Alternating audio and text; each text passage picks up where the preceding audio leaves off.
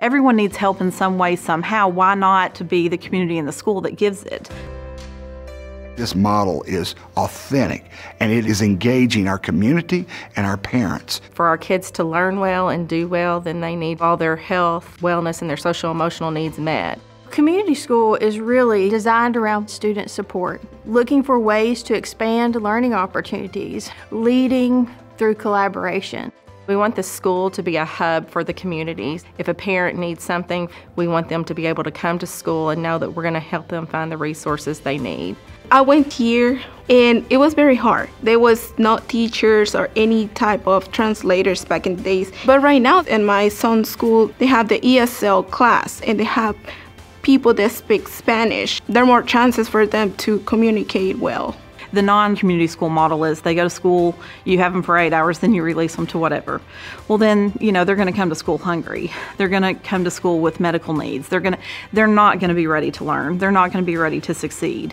One of the things that we have is a coordinated care network to meet the needs of students that have a really great need, something that their individual school couldn't meet.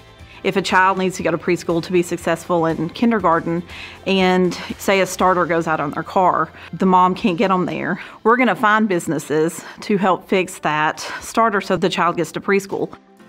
We don't always think about people chasing down resources, chasing down a hot water heater, those things that are happening behind the scenes. It takes a lot of coordination, a lot of partners, and a lot of funds. And so we facilitate many community partnerships. We recently partnered with Our Care so that we can serve students and families right on our campus through telemedicine.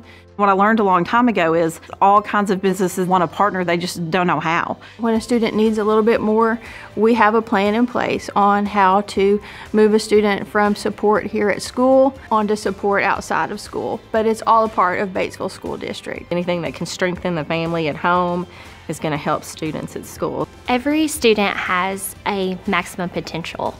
And so our shared goal with the school district is always to help that student reach their maximum potential that has the best chance of delivering the most equipped workforce for us in the future. People say the school can't do it all. With community partners, I think we can, but we're limited on what we can do until we partner with community partners.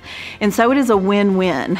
My name is Jamie Rayford. My name is Michael Hester. I'm Lori McClure. Jessica Martinez. Laura Howard. My name is Jennifer Douglas. And I believe in the community schools model Because it is student-centered. because it is equipping our future workforce. Because it helps all the kids. Because we put students first. Because it works. I believe in community schools because it removes barriers to learning.